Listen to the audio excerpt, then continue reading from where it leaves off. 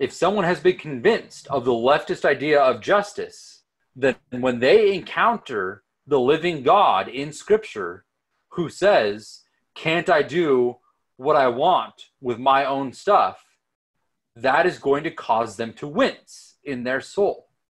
If someone believes that justice means that a need constitutes a right, if they take that consistently, if they let that play out, they aren't going to be able to understand the justice of God in the gospel.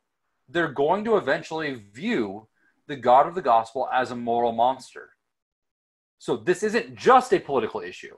This is also tied to the gospel. This is tied to your people's vision of God and of God's character. And if you let this fester, a little bit of leaven will work its way through the whole lump. It will work its way through the rest of their theology. And they are going to apostate